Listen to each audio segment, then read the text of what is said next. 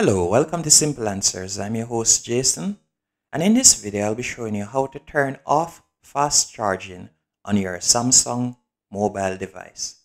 First, you're going to go into Settings, then you want to scroll down and select Device Care. Then you're going to select Battery. Then you're going to select Charging.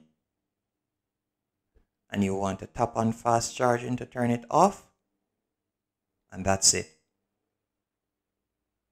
Again, you would go into Settings and scroll all the way down. Select Device Care. Then select Battery. Then select Charging. And you want to turn it off. You want to make sure it's in gray. And that's it.